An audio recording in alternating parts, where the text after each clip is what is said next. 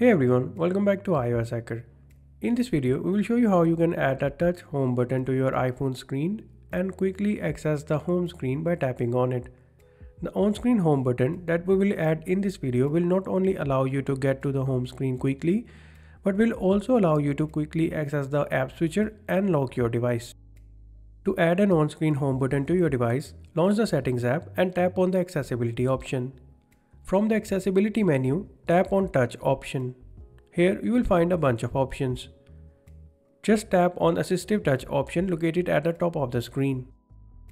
The very first thing that you want to do is turn on Assistive Touch toggle. As soon as you do this, the Assistive Touch button will appear on the screen.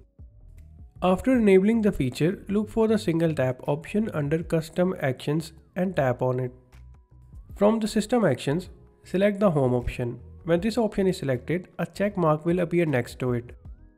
Go back to the previous screen and now tap on the double tap action. Now from the menu, find and tap on App Switcher action. Just like before, a check mark will appear next to its name.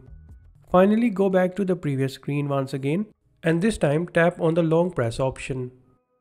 Now from the list of actions, choose the lock screen option. This option will allow you to lock the device with a long press action.